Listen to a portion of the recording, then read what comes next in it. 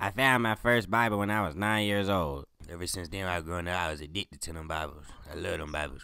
If you up that Bible to a sinner and bless his ass, that his soul in there, like, it's blessing this motherfucker, you know what I'm saying? All I gotta do is read this motherfucker at your butt and then you just blessed. Real stuff, man. I'm obsessed with them things, man. I might catch the Holy Ghost.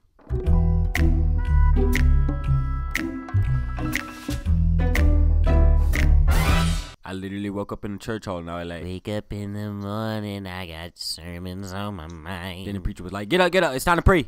I got cool with one sinner named Antonio Bland. Like, he used to say he only listened to get hip-hop. I ain't rap nothing like them, so I'm probably like, he ain't gonna mess with my crap. But I pray with him, so I'm like, make sure you get it. I showed him Jesus on my mind. Bruh, I ain't gonna lie, bruh. You my favorite Christian, though.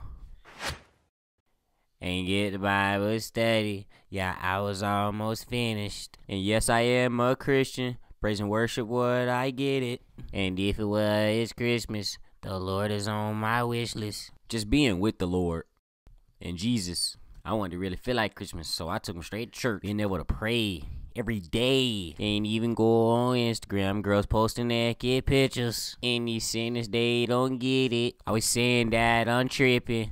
When I'm alone in the church hall, I always get in the spirit. And all I read is the Bible. Don't pass me no Satan. I just pray my pain away. That's the only thing that's gonna heal it. Like stuff I done did in the past, like watching 300 videos on Pornhub. Holy Spirit! That you eat my whole body and not straight. I don't understand these sinners that go around pretending, that act like they're really safe. So I just love them all from a distance. Cause the same ones that be at the church be the same ones that be sinning.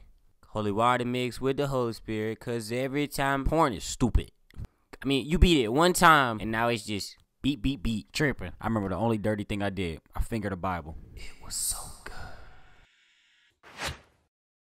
Wake up in the morning, I got sermons on my mind. Pastor, deacons, usher for the Lord, they give their time. I know that the devil hate trying to knock me off my grind. Like every little thing I do, that I know that the devil is watching me. I'm not even thinking about you devil-ass niggas. I go in my room, put on my pants, grab that lotion, then put the lotion all over my Bible. Demons all around his body. Yeah, he needed Christ. He been sinning for some years and yeah, his family traumatized. I didn't even mean to save him. He just caught me by surprise. Pulled my Bible out, opened up, then I showed him twice. His body dropped down to the floor. He got teardrops in his eyes. He grabbed me by my hands and said he wants to come alive. Told him it is not too late, my friend. The Lord is saying hi. Amen. Got baptized in my arms. Holy water on my shirt. Show up to church looking sexy, like I'm going to the heaven top. Preacher like, look at that boy. That boy is very persistent. Dang, you should do better. That's how to be a Christian. Imagine a boob. A boob in a butt. And I'm a big ass D. And pick him up, put him in the trash, and spill it all the way. That's basically what I was saying. I would baptize his freak when I was seeing it the first time.